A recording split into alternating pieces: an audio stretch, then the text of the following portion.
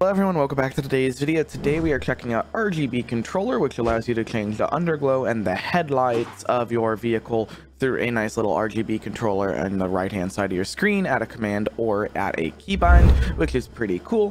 They do have a paid version, but we will be going over the free version today. So first thing you're gonna have to do is go to this link top of the description and go ahead and click download here. And then this will just go ahead and take you to the Google Drive folder, where you're going to go to the top right hand corner and press download. This will take you to another page, and you're just going to have to press download again, most likely, because that's some, nope, it didn't do it this time. All right, so we can go ahead and open up this zip file with WinZip, 7-zip, WinRAR, whatever you use to open up these files. Before we keep going, make sure to subscribe, like, and comment. We're trying to hit 10,000 subscribers, so it'd be amazing if you could help out. Only 11% of people are actually subscribed, so make sure to subscribe.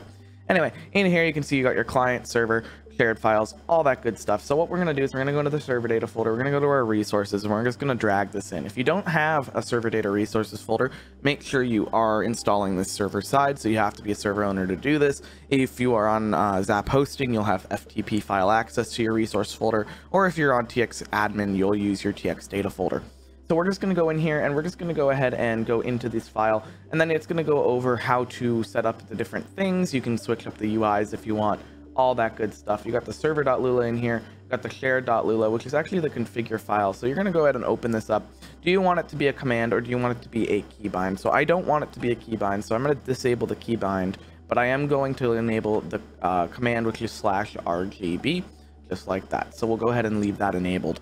So then what we're going to do is I'm just going to go ahead and copy the name of the overall folder. So just rename and copy, and go to your server.cfg file and edit it with Notepad or Notepad++. Add in Shure or Start, depending on what you have here, and the name of the folder we just copied. Now if we go ahead and start up our FiveM server, we should see started resource, the name of the resource in the console log. This is how we can tell if it started up correctly, and this is what you want to do with almost every single one of your resources when you're first installing it for the first time.